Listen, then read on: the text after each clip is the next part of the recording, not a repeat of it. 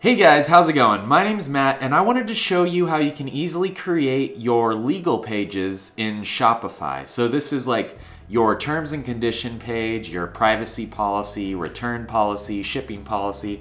All those pages can be easily created in Shopify. So let me go ahead and jump into my computer and I'll show you exactly how to create them really quick and easy. All right guys, so I just created a quick test store to show you guys exactly how to do this really quick and easy. So if you're in your Shopify dashboard, you're just gonna go right down here, bottom left corner, and click on Settings. Then when you're in Settings, you're gonna go to this Legal tab. And once you're there, this is where you fill out your refund policy, privacy policy, terms and conditions, or terms of service, and shipping policy. So the easy way to do this, and this is what I'd recommend doing, is just hit Create Template.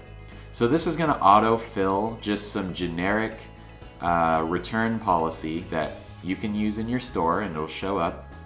And it'll autofill your store's website and your contact information. What I'd recommend if you're using your home address and don't have like a business address, I'd go in here and actually delete any place that has your address and just leave your email instead. So like right here, I would delete that because that is your personal home address. And right here is also the home address. So that's what I'd recommend doing, just going through and kind of cleaning these up, making sure it looks good how you want it for your store. So we'll do the same thing for privacy policy.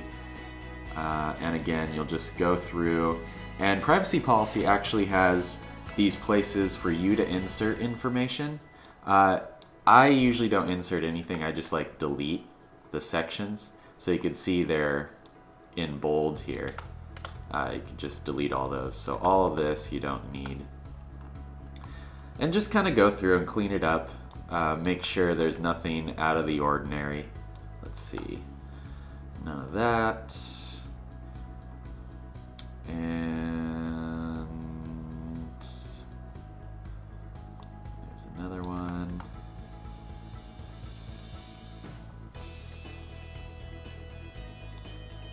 Get rid of that. And minors, I'm not going to worry about that because I sell anything.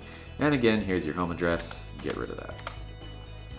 Terms of service, once again. And go through, make sure everything looks good. It's very easy, guys. Very simple. So just do this pretty quick. Make sure your home address or anything isn't in here. Okay. And then shipping policy, you're gonna go ahead and just fill this out yourself. I would put, here you'd put your processing time for how long it takes for you or your manufacturer to send out your product, as well as the shipping time. So 10 to 20 day shipping, 5 to 7 day shipping, whatever you have. Just go ahead and make, write a nice little paragraph in here, and so people can know your shipping times.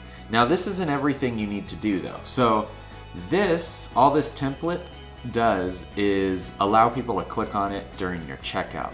What you need to do once you save this, so hit save, you need to actually create pages for each one of these things and make them easily found in your site. So I'll show you how to do that. If you go, in fact, let's open a new tab here. What you're gonna do is go into Pages underneath Sales Channel Online Store Pages, and you're gonna hit Add Page.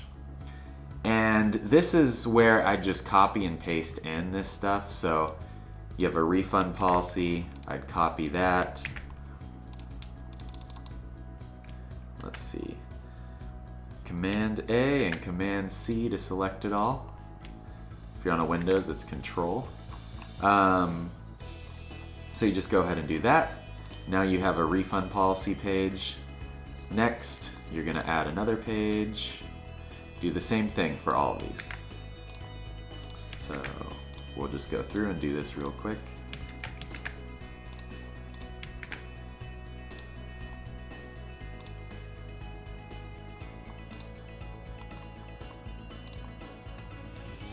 terms of service.